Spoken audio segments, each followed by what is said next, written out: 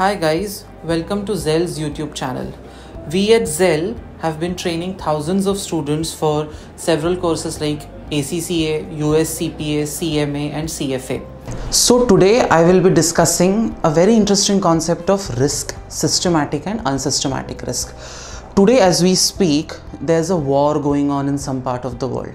There is a pandemic floating around somewhere. So if you look at it, if you look at the market today, if you look at all the industries, there are these factors which affect the working of every industry out there. Be it someone in the pharma sector, be it someone in FMCG, be it someone in the hospitality sector. What happens is there are certain risks in the market which affect every single type of business irrespective of what sector they are operating into. That is known as systematic risk.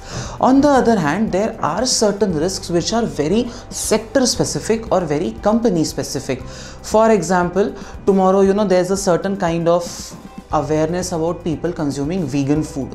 Then companies which are into processed milk products are going to suffer some sort of a negative change in their growth, negative earnings. So basically these factors affect only certain industries. When the pandemic hit and it hit hard, the entire hospitality sector was in a way wiped out. But at the same time, the OTT platforms which were delivering content to consumers like you and me grew by leaps and bounds. So pandemic became an unsystematic risk for a particular kind of business. Why? Because it affected one particular industry or one particular sector more. So today if you have to invest, let's again, I think all financial management experts basically drew their wisdom from old English sayings. As they say, don't put all your eggs in one basket. That is what financial management experts are also saying. Do not invest all your money in one kind of companies. So if you are investing in a company which is in the sector of hospitality and at the same time you are investing in a company which is in the pharma sector, God forbid there is a fourth wave of the pandemic which hits. So again, you will be locked in your homes. There will be no tourism. So companies which are in that area are going to suffer a dip in earnings and your share prices will go down. But the demand for your medicines, your vaccines, your other immunity factors will go up, which will kind of fuel the growth of pharma companies.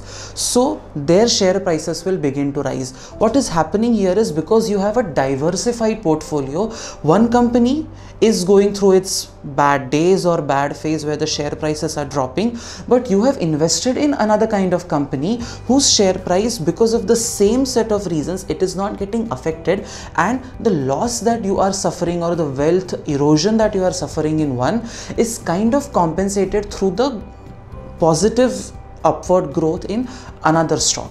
So what unsystematic risk points to is it is a risk which affects a specific sector, a specific business. As smart investors, what you should be doing is you should be diversifying your portfolio. Do not invest in one kind of stock. The systematic risk, on the other hand, affects everyone. The war that I spoke of at the beginning is affecting everyone and the entire market is plummeting. That is systematic risk which affects everyone. Unsystematic risk is something which affects a particular sector or a particular industry. If you like the video, please don't forget to like, comment and subscribe. Thank you.